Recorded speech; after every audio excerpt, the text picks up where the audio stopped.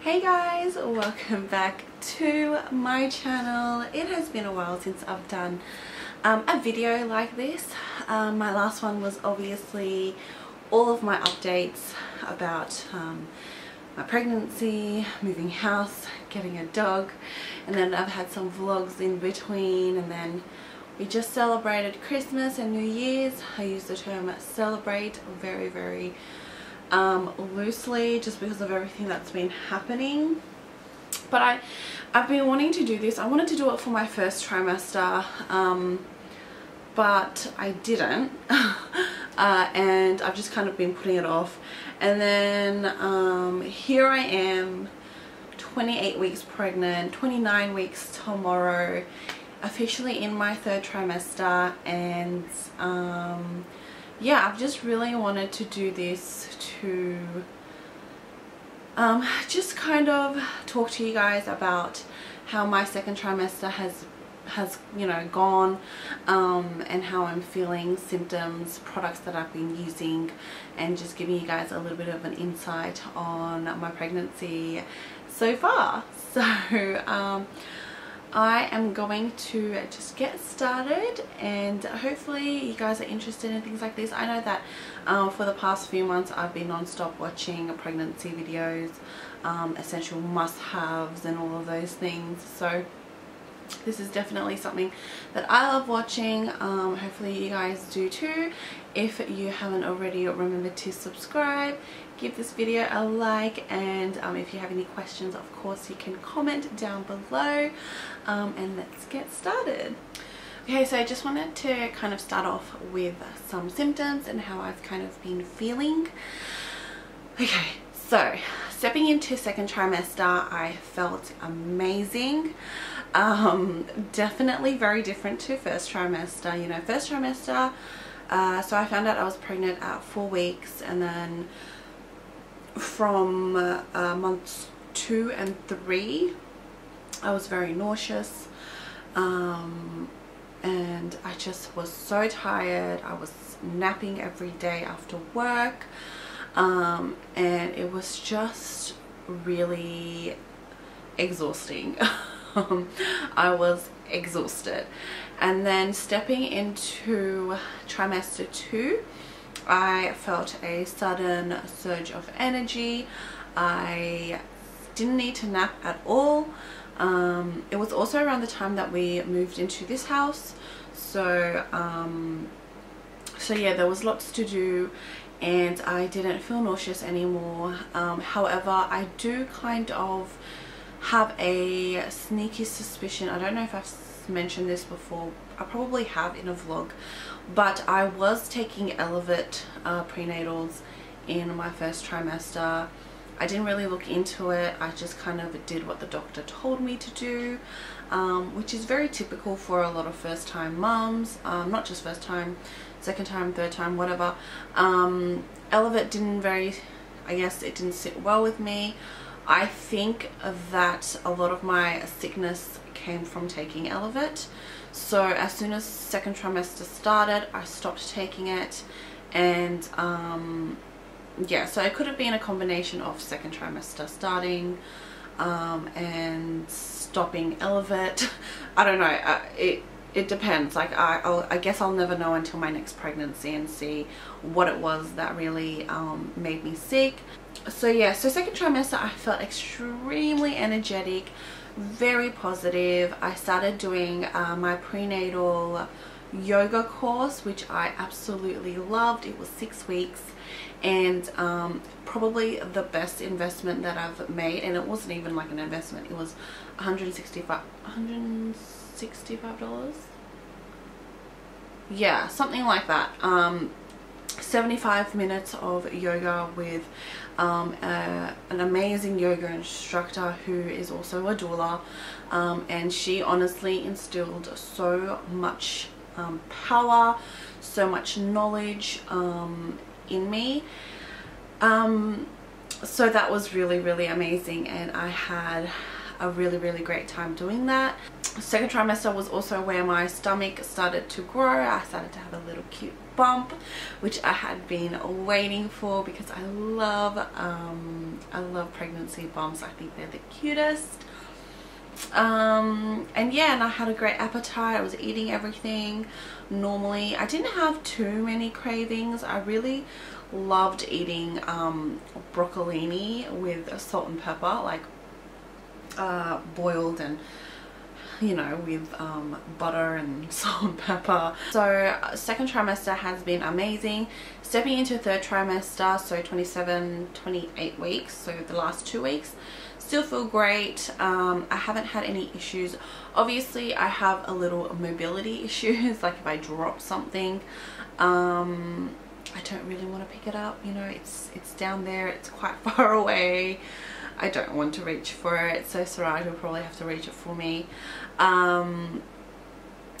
What else? Yeah, I can't put like cream on my legs. I have to kind of like lift my leg up and put cream on it that way. So yeah, so obviously mobility wise, with my stomach growing as each week goes on, I'm starting to have those kind of issues. In my second trimester I also had it's not sciatica pain, it's the other one, it's called SI joint pain.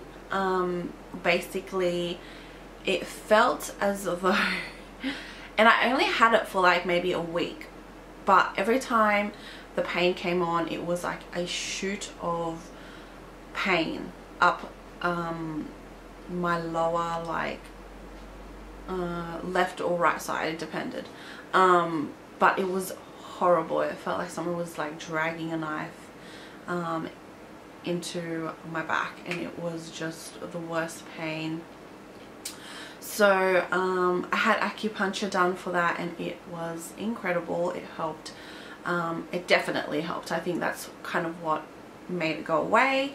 And I haven't had any back pain since, except not too long ago I did have kind of like upper middle back pain, which is very odd.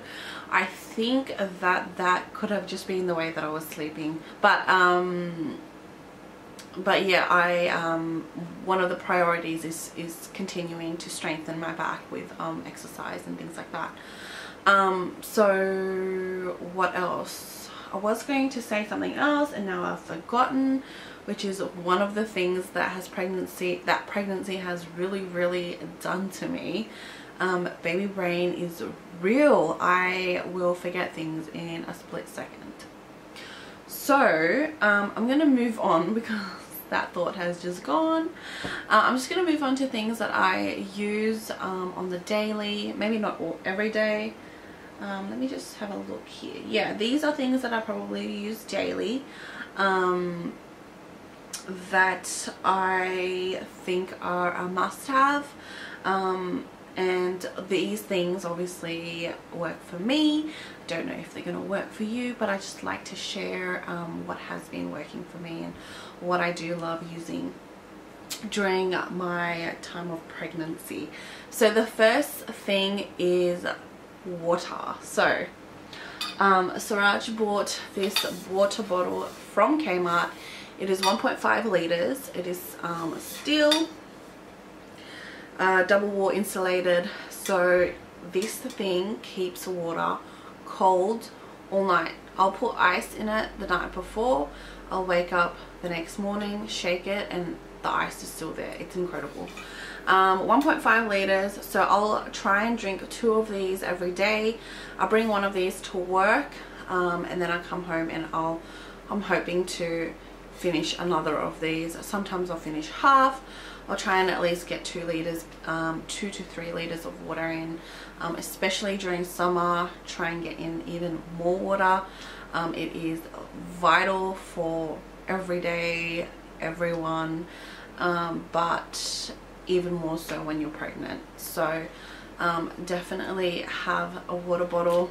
Another thing that I have been using every day is a prenatal. So this prenatal was introduced to me firstly by my sister-in-law, and then I had followed some other Instagram accounts, and they recommended this too.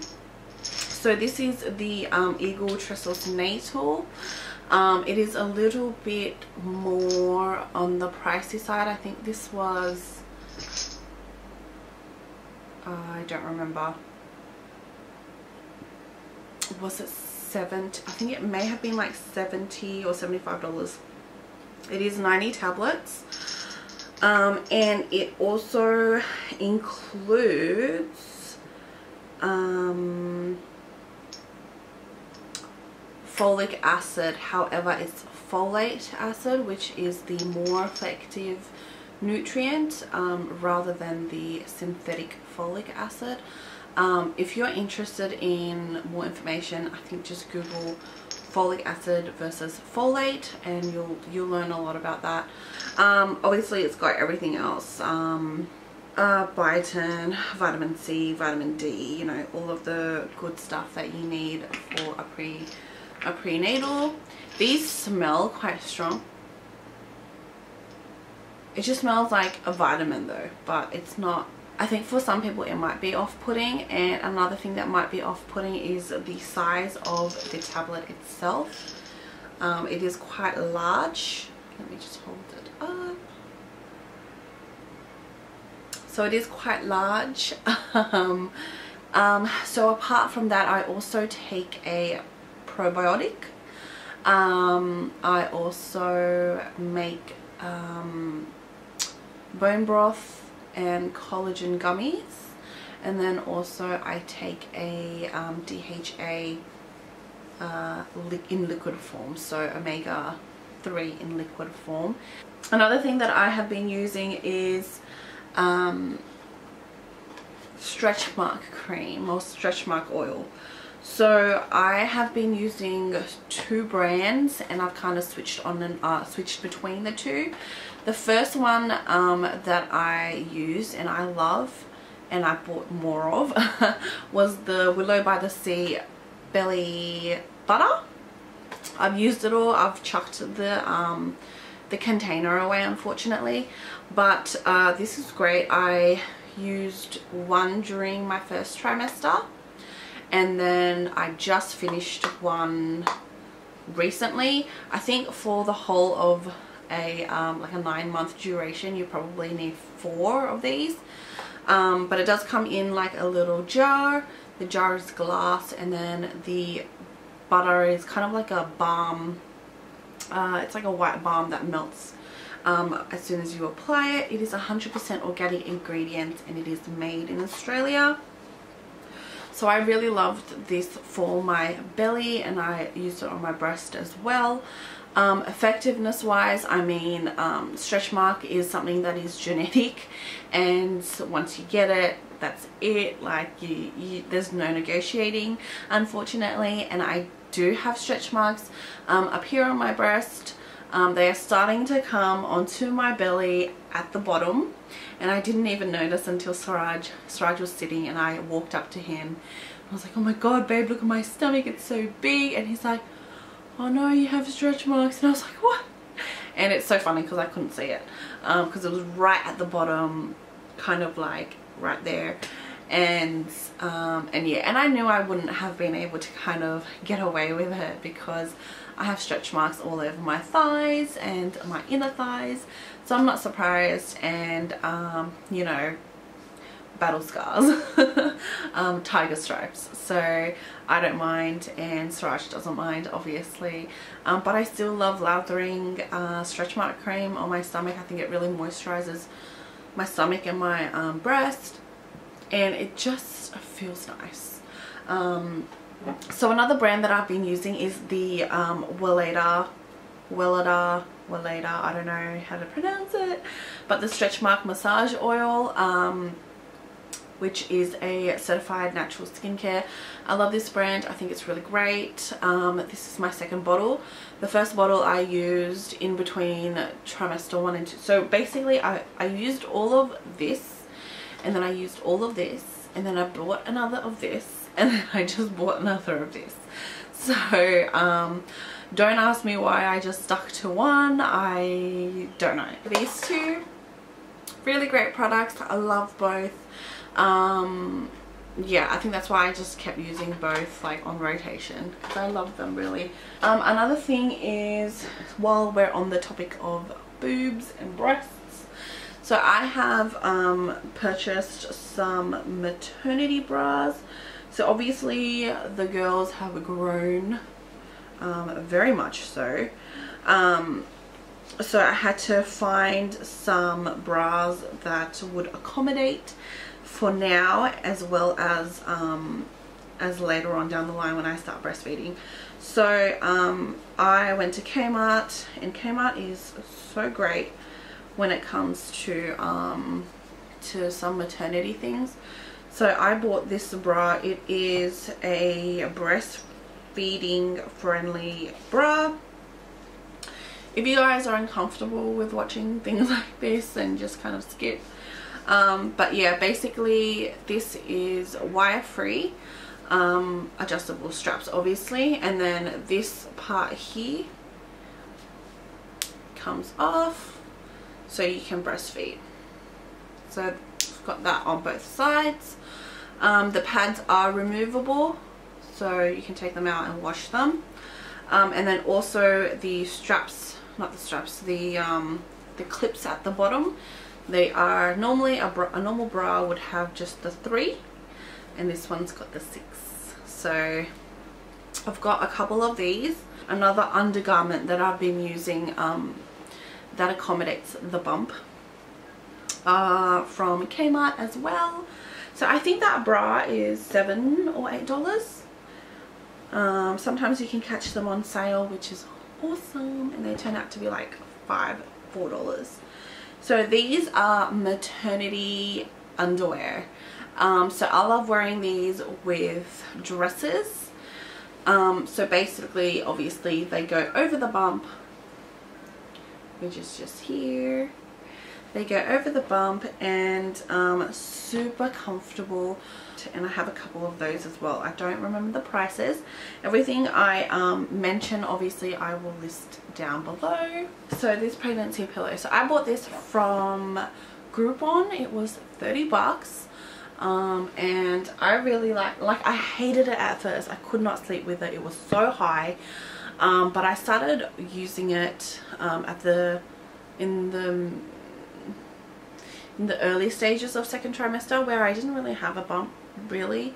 So I kind of threw this aside for a little bit, and then when the later stages of second trimester started to creep on and I was getting a little bit uncomfortable, which is when I started to use this, and this has been amazing at helping me sleep on my side.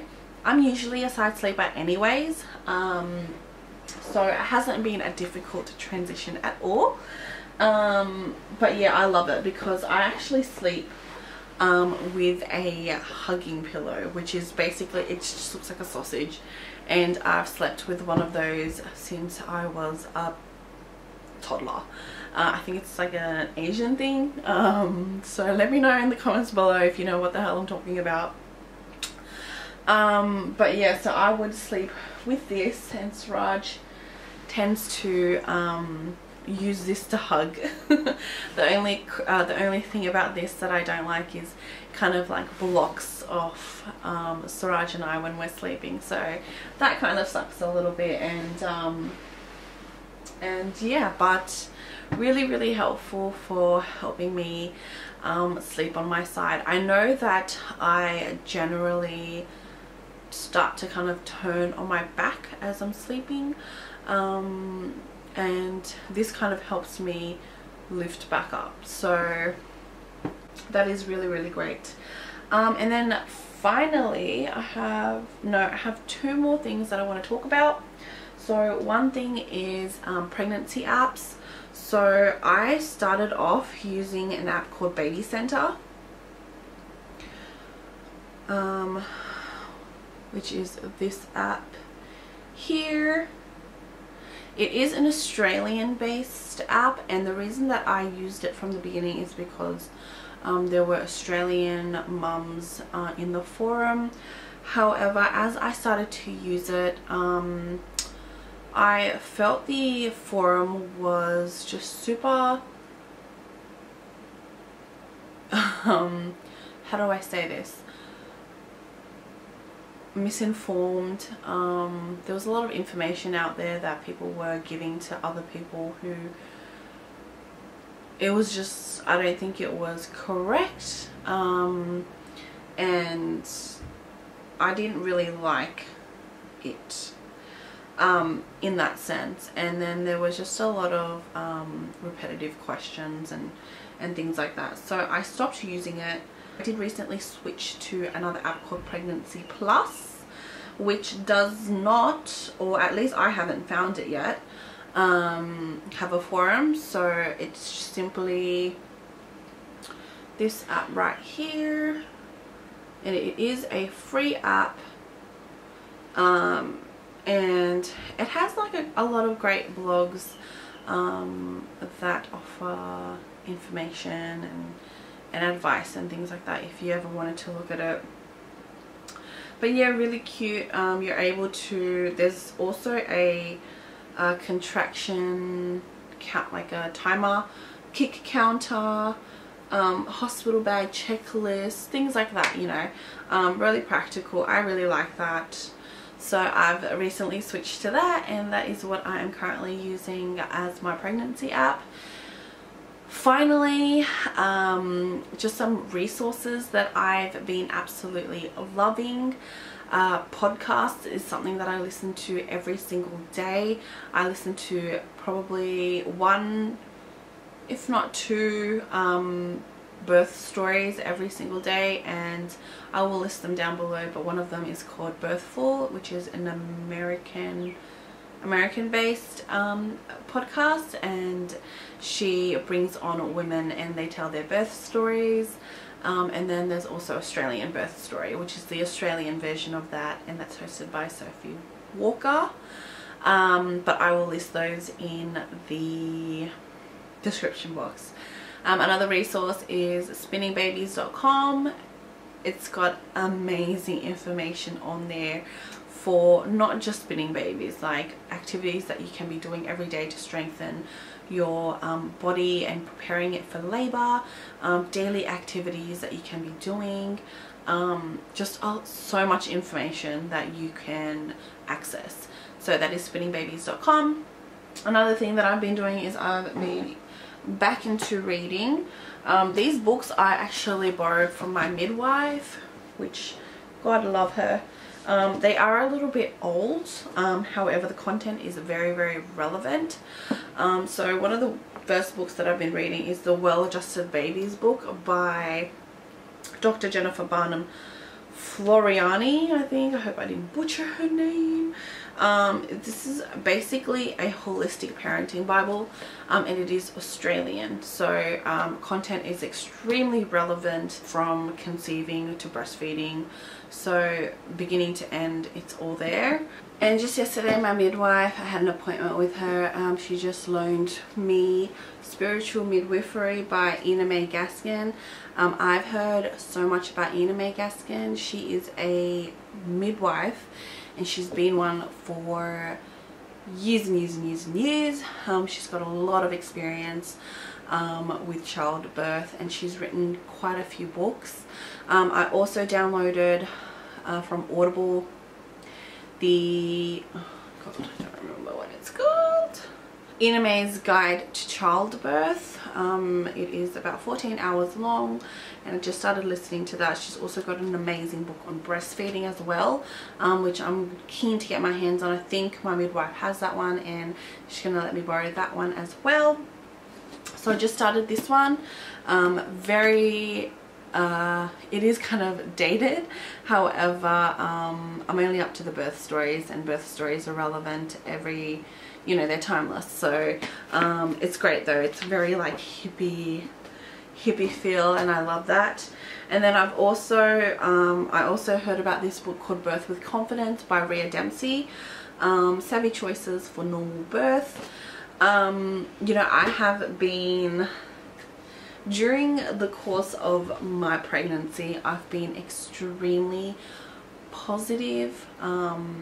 I try my best to empower myself with as much knowledge as I can when it comes to pregnancy, and I'm very excited to talk about what we have chosen to do for my birth. However, it is something that I want to talk about later on in my birth, probably towards the middle or end of my 3rd trimester.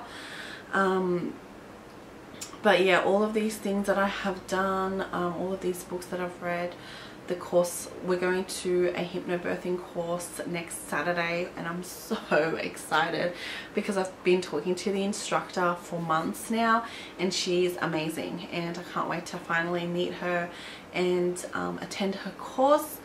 And I know it seems like you guys are probably like, this is so hippie-ish, or I don't know, holistic way to kind of prepare for birth, and that's fine. A lot of people would rather go with the flow.